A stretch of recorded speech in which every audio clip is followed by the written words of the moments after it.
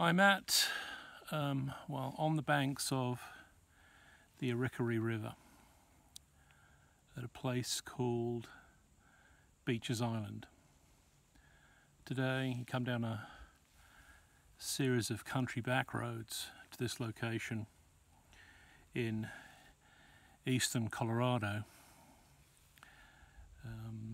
down by the banks of this river, which is mostly a dry wash unless it's the rainy season.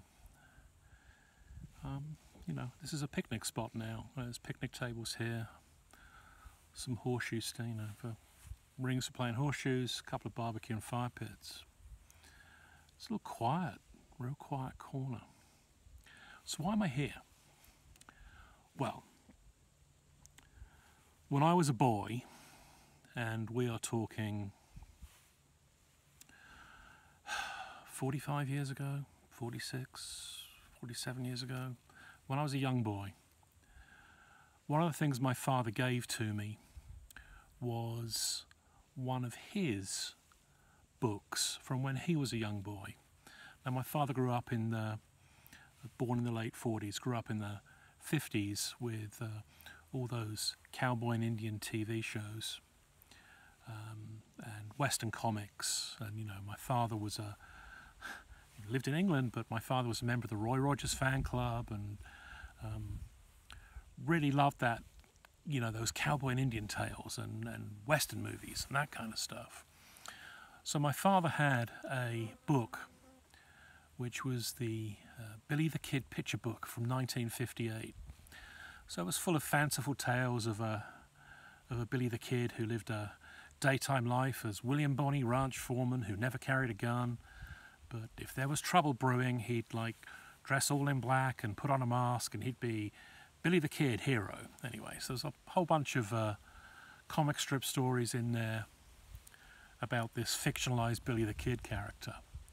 There's also a lot of factual stuff in there, you know, because these are books designed for little boys who want to know, well, you know, what kind of rifle did a mountain man carry, and what is a Bowie knife, and, you know, what did General Custer really look like? So there's like a whole bunch of interspersed with these fictional cartoon stories of, you know, like Billy the Kid fighting a vaquero, or Billy the Kid in a horse race, or that kind of or those stories. There's all these factual stories.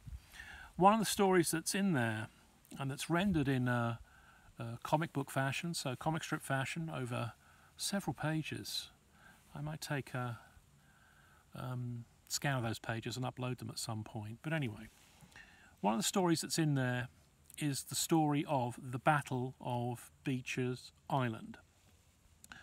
It's a Indian fight, to use the old terminology. So it's a fight here along the banks of the River at this spot between a company of frontier scouts under Major Forsyth, a second commander, Lieutenant Beecher. So there's a company of 51 scouts. So these are not Army Blue Jacket personnel. They are civilians hired by the Army to serve as armed scouts. And the battle here took place with, the estimates say, anything from 700 to 1,000 Native Americans, predominantly Cheyenne, some Arapaho, some Lakota, joined in with that. So an overwhelming force of Native Americans fought here. And as a young boy, I read that story, and it was, you know, a very 1950s type version of the story, with the heroic daring do of the men that fought here. But also it was interesting because despite it being 1958, and what with the cultural representation in popular media of Native Americans at the time, it didn't really portray the Native Americans here as like bloodthirsty, cutthroating savages. It did focus on the warrior Roman nose, a noted warrior, not a chief, but just an exceptional warrior who was noted for his bravery and courage in battle.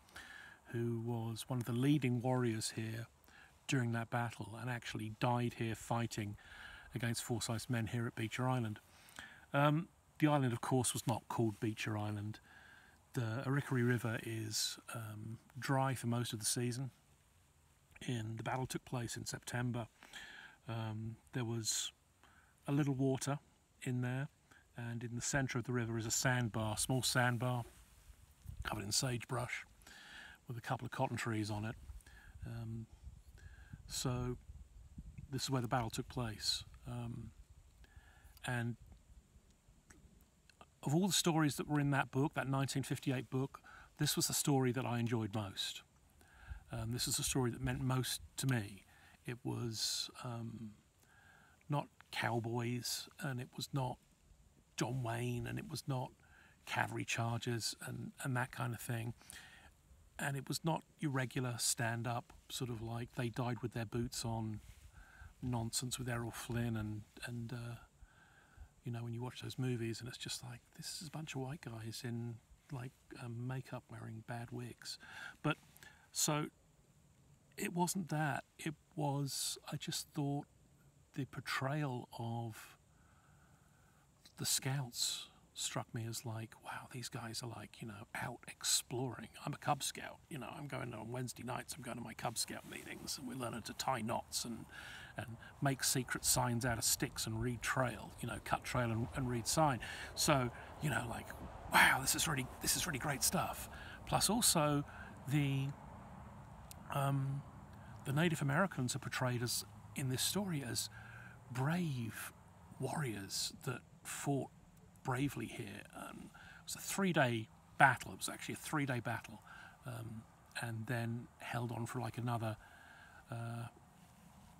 6 or so days, where the men are stranded here because of the loss of their horses. There's some sniper fire, but the Indians have mostly departed because their villages have moved on, knowing that there's been a conflict here and that probably more soldiers will be coming. But they're portrayed in a reasonably sympathetic light for 1958. And then also the relief party that comes to them, the relief party of US cavalry that came to them here at Beecher Island at the conclusion of the battle and of the siege, was Buffalo soldiers of the 10th Cavalry. And I'd never, as a child, I'd seen, you know, they died with their boots on, and I'd seen She Wore a Yellow Ribbon, and I'd seen, you know, The Searchers. I'd seen Western movies on TV, watched those with my dad, but it had never occurred to me that there were black soldiers. And here in this storybook that I'm reading as a young boy is like, wow, there was a regiment, in fact, more than one, the 9th and the 10th Cavalry, and then some infantry regiments as well. But here's a regiment of black soldiers, nicknamed the Buffalo Soldiers, but black American soldiers fighting in the West. And that was my first exposure to that. I mean, I'd never seen, say, Sergeant Rutledge as a movie, you know, good or problematic as Sergeant Rutledge is, but I'd never encountered that. I'd never encountered that fact that there were these black American soldiers, and so to me that was like, wow, Buffalo soldiers. This is a really, really cool thing for me as a little kid to like learn this. So, of all the years I've been travelling, and of the 20+ years now I've lived in the United States, Beecher Island has been one of the places I've wanted to come to. It is literally in the middle of nowhere, as it was then. It is now. It's down a lot of back roads, not well signposted, and there's no cell service out here. Your GPS will fail you, so you need to rely on good old-fashioned map reading. Thank you, Cub Scouts, once again. So, you know, do your land nav and you'll end up here, right? And it's pretty cool. So I've always wanted to come here, and I've lived in the United States now for 20 years, maybe 21 years, and yeah, 21 years. And we've been to the West before, so with my son I've been on a road trip And I made it up to Deadwood, South Dakota with my kid. That was a big deal, we went to Deadwood, South Dakota.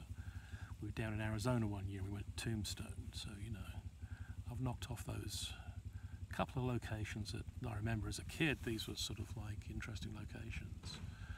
But I've never been in the position to get out to this remote battlefield site in rural eastern Colorado. So I was staying in Boulder, Colorado, which is about 200 and something miles to the west. And I had a day to myself. And I thought, I'm going to get up and I'm going to get coffee and I'm going to get in my car and I'm going to drive and I'm going to go to Beecher Island and I'm going to do it. And so that's exactly what I've done. And I've actually made it here to this place that has meant a lot to me since I was a small boy, piqued my interest in American history, piqued my interest in things such as Buffalo Soldiers, how that's very, very interesting, and piqued my interest in it not just being a bang, bang, pow, pow, cowboys and Indians movie that I'm watching on TV, but, the warrior ethos and the humanity and the culture of the Native Americans represented in that story. So you have to remember that at this period of time, we're talking just after the Civil War, this territory here, this corner of sort of like Nebraska, Colorado, Kansas, was heavily disputed territory. Settlers were moving into the territory under the Homestead Act and trying to ranch, trying to farm here. The military moved in, obviously, with those because there were Native Americans already here who were not pleased. So the military moved in to, some would say, act as a barrier between the settler population and the Native American population, and others would say to push the Native American population out. So there have been a series of conflicts, a series of raids, a series of ranch burnings, and so on and so forth. This was disputed territory. The army was, in its post-Civil War status, reduced once again to a very, very small professional army with a lot of country to cover. And one of the ways that they were able to just slightly expand their coverage was General Sheridan, in command of this department, authorized the creation of a company of scouts, 50. They'd just be employed on the quartermaster payroll as scouts rather than as uniformed troops. So the official number of troops in the US Army would not change, and Congress would not be upset. These were just temporary employees of the quartermaster department. But these men were men that were equipped with a horse and a saddle and a Spencer rifle, 7-shot Spencer repeater, good Colt revolver, 6-shot Colt revolver, and ammunition and supplies, and organised in a company of 51 under the command of Forsyth, and that they would come out and they would be a scout rangering group that would pursue the Indians, pursue the Native Americans. So if there'd been a raid, in this case there'd been a raid on a railhead, on the Kansas City Railroad head, and which had been reported as 25 Native Americans. So the company of scouts departed and took up that trail, picked up the sign, and followed them. The sign then increased, and the more experienced frontiersmen amongst the scouts reported to Major Forsyth that they were not now chasing 25, they were chasing 100, 200. They were chasing a lot more people, and that it looked like that what they were coming up against was multiple bands, multiple villages that had come together somewhere, and that the war parties were gathering together from those individual bands and those individual villages, would gathering together into a larger group. So Forsyth knew that he was outnumbered, but he said, we were hired to fight Indians. You were hired to fight Indians, and I came out here to fight them, and I'm going to go find them, and we're going to fight them. That's what we're going to do. Brave, maybe. Foolhardy, maybe. But they pursued on. So on the night of 16th of September, Forsyth and his men reached here, the Arickaree River, and it was about 4 o'clock in the afternoon, 16th September, and Forsyth decided, as it was a river and a good river source, could be a good place to water the horses and the mules, and set them to pasture, and it would be a good place to camp. So even though it's 4 o'clock in the afternoon, they could have put more miles ahead of them. They decided that, no, this would be a good place to camp. We'll just make an early night, we'll get some rest, we'll rest the horses, we'll water the horses, etc. If they had gone 2 miles further on, over the ridgeline ahead of me, where the gentleman on this SUV is just, this ATV is just bombing around them. The ridgeline ahead of me, over the ridgeline around the corner, there was an ambush party waiting for them of several hundred Native American warriors. They'd have ridden right into the ambush. It would have been similar to the Fetterman massacre. They'd have been wiped out to a man. It's by the stroke of luck that they decided to camp here that they were not wiped out that night. They camped here overnight. At dawn on the 17th of September, Forsyth was awake and making rounds of the sentries, and he was with a sentry, and they both spotted, coming over the ridge from the north, mounted Native American warriors. And so the scout fired a warning shot to rouse the camp, yelled out, "Turn out, Indians, turn out," roused the camp, and the men became engaged almost immediately in a battle. Now, these were not regular soldiers. As I said, if this had been regular soldiers, they would have put out picket lines, so they would have put down picket pens, run a line, tied the horses to those picket lines. But these were frontiersmen. Some were experienced Indian fighters, some were less experienced, some were farmers.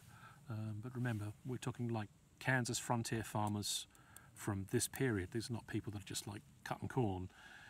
These are people that knew how to ride, knew how to shoot, knew how to defend their farmland.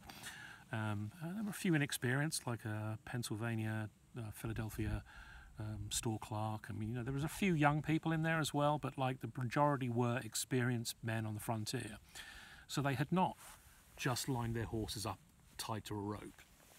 The men slept with their horses' reins wrapped around a hand, and the horse picket pinned next to them, and in their other hand their Spencer rifle,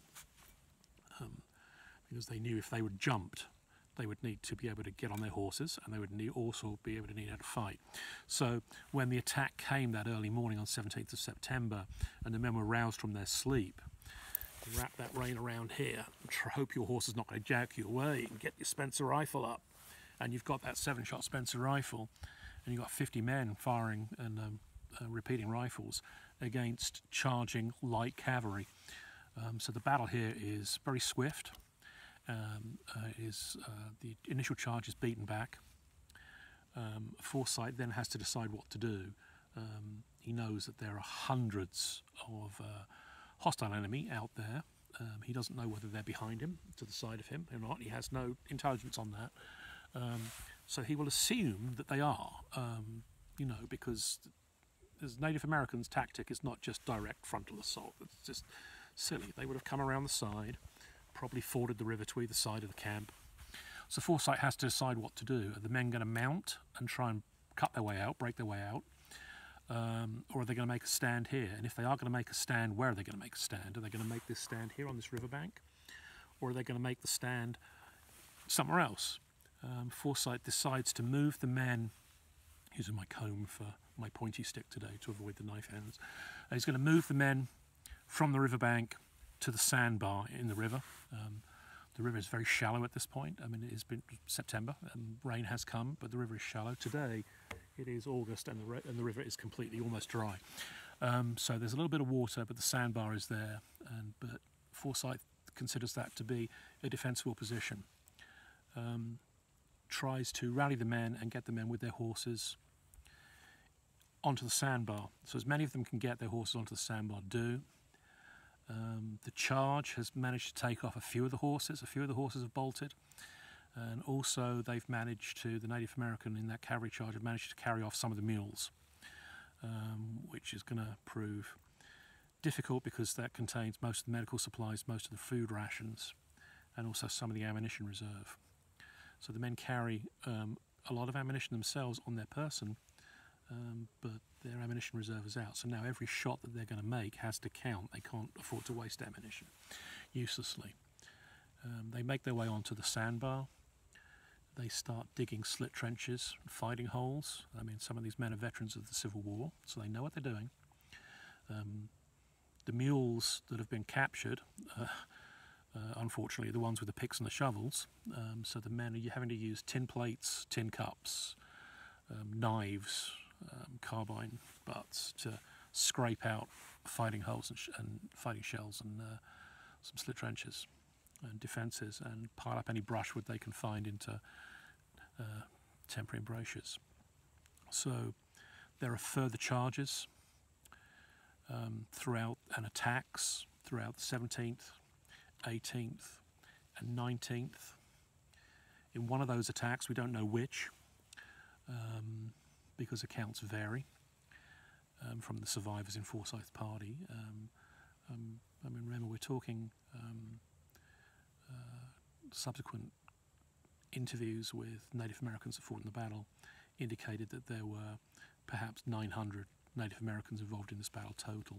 So we're not talking about one or two war chiefs, we're talking scores, dozens of notable distinguished figures that you could pick out in a swarm of men that are coming towards you. You can see the ones that have got leadership quality and leading small bands. So Roman Nose is one of those, and so people say he fell in the first charge, he fell in the second charge. We don't know. We do know from the oral accounts of Indian history that, Native American history, that Roman Nose had had his medicine broken that day, that morning. He'd taken a meal with one of his friends.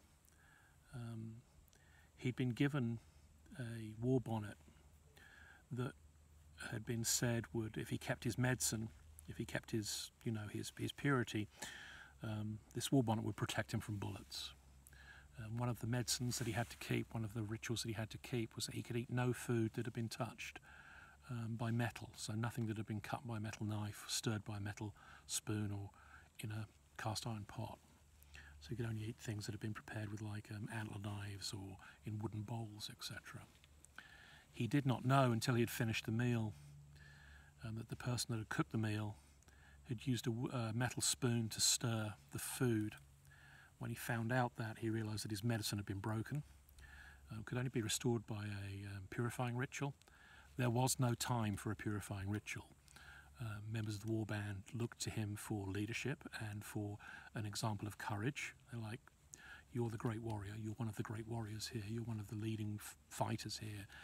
You need to be in the front ranks, you need to be inspiring the younger men to come forward and join you in the charge, and you need to show personal courage and bravery. And so he did, and was felled by a bullet.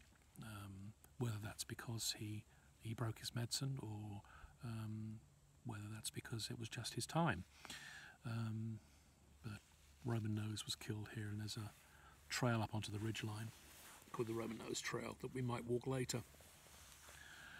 But anyway, so at night, two of the scouts, Trudeau and Stilwell, managed to sneak out of the encirclement, and to try and make their way to Fort Wallace, or a nearby fort, and raise help. But that would take them several days to cross, like the 120 miles to get there. And so the surviving scouts here just had to endure a siege of a 9-day siege in total. Their horses were all killed. They were able to use some of their horses as cover to hide behind.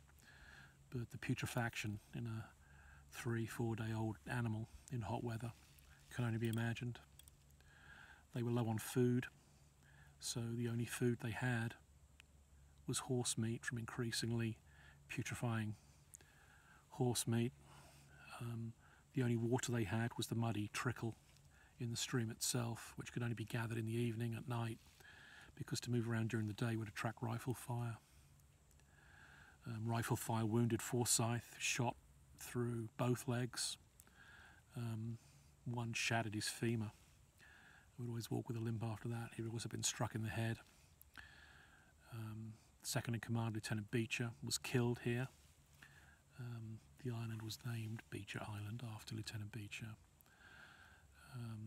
The company's doctor was killed, so the men had to attend to their own wounds with whatever they had, which was just mostly strips of cloth. And they held here until relieved by troops from the 10th Cavalry Buffalo Soldiers eventually relieved them here on the banks of the Oricary River, by which time the Indian war parties had broken up their villages and packed their villages up and moved their women and their children away from here. And as soon as the women and children were moving away and were safe, the war parties began to withdraw. So by the time the cavalry relief column arrives, the Indians have departed. So it's one of those, almost a last stand. It's like a heroic siege and stand in history, a small number of men outnumbered, holding off a larger number of men. But if you are a Native American and you may be armed with a trapdoor Springfield taken at the Fetterman fight, or you may be armed with a rifle that you've purchased, a trade rifle. So you're armed with a firearm, but you're also armed with lance, spear, bow and arrow, and you're mounted on a horse. And if you're going to charge these men who have repeating rifles and repeating pistols, repeating revolvers, that can lay down volleys of fire, so each of these Spencer carbines held 7 rounds. If the men were too badly wounded or the men had been killed, their ammunition and their spare rifles would be passed to another man, so a man may have 2 rifles fully loaded. So you can fire a volley, and a volley, and a volley, and a volley, and a volley, and a volley. And that's your Spencer empty, but you may have another Spencer to pick up and fire 7 more. And now you've got your Colt revolver. 6 shots from that. So the amount of fire that's being put out by this small body of Americans is intense, intense. And to brave that and to risk that in either attack on horseback or to dismount and try and advance on foot using the rolling land, and this is prairie land, so there's a lot of rolling land in this, so you know you can drop into dead land, in dead ground in a gulch, and then rise up again and sprint to another piece of dead ground and use as much cover in the land, the folds of the land, as you can. But to do that, you're continually exposing yourself to fire, and to do that is you know, to assault a defensible position is bravery in itself. You know, the defender always has the advantage, and the attacker does not, because the attacker is usually out in the open, and the defender is, like, you know, down behind a small, even if it's a shallow slit trench that is dug with a tin plate and piled up a couple of bits of brushwood in front of it, he has cover, you do not. So to attack him and expose yourself to repeating fire is an act of bravery. And so from both points of view, the courage of the men on both sides here is remarkable. None of these scouts broke and ran. Nobody tried to, like, grab a horse at the beginning and sprint out, and I mean, they would have been slaughtered before they'd gone 100 yards. But nobody ran. They stayed together. They had unit cohesion, and they fought here. Some of the men may have thought, well, if we're going to die, we're going to die fighting. That may have been their attitude. But they fought here, and so the bravery on both sides, the determination on both sides just has to be admired. And I made it here. I'm 52 years old now. I guess I first read those stories when I was 6 or 7 years old, and enjoyed those stories, and came back to those stories and read that book over and over and over. If you put it in front of me, I could probably just look at the pictures and, without even looking at the words from the speech bubbles, I'd probably remember the dialogue word for word. And I made it here in the middle of nowhere in Colorado. and unfortunately I can't spend as much time here as I want to, because it took me over 3 hours to get here, and it's going to take me over 3 hours to get back. Once I hit Interstate 76, it's going to be plain sailing, but it's going to take a lot of time on back roads and country roads before I can actually get back onto a main road and get some mileage going. But so it's going to take me over 3 hours to get back, so unfortunately I'm not going to be able to spend as much time here as I wanted to. Well, while we're here, we may as well take full advantage of being here. So, this barbed wire fence to prevent me from wandering into the river. You can see there's a good solid steel bridge there on Country Road KK. The road's not even numbered, the road is actually lettered. I came off Country Road JJ onto Country Road KK. The riverbed is here, you can see it because there's these trees and bushes in the riverbed. Once you go the other side of the water course, of course it opens up into just open plains territory. So we're down where the water flows, and in wet season the river will be higher, but at the moment the river is at a very low dry point. There is a memorial here to Forsyth Scouts. It lists the names of, on the memorial itself, it lists the names of the uninjured. There is a separate memorial next to it for those that were injured. And then each of the men killed here has his own individual memorial. The men were actually buried here on site. Later, a recovery party came to disinter those graves to take the men back to be buried elsewhere. But some of the graves had already been disturbed and tampered with. So here we are, the Beecher Island Memorial. Battle itself fought September 17th, 18th and 19th, 1868 between George Forsyth's company of citizen scouts numbering 51 men and a large party of Indians comprising Northern Cheyennes, Oglala and Brule Sioux, and dog soldiers, that's Cheyenne dog soldiers, commanded by the noted war chief Roman Nose. The scouts were surrounded and held onto this island for 9 days, subsisting on horse and mule meat. Indians killed, 75, wounded unknown. Here Roman Nose and Medicine Man, another leader, fought their last battle. Records the names of the uninjured survivors, so a fair range of names. You see Irish names and German names and French names on there, reflecting the immigrant nature of the United States itself. There are some buildings here. I believe this is used as a campsite for Cub Scouts. There is the wounded. Forsyth himself was wounded. So you can see William H. McCall, Sergeant Major, also wounded. And then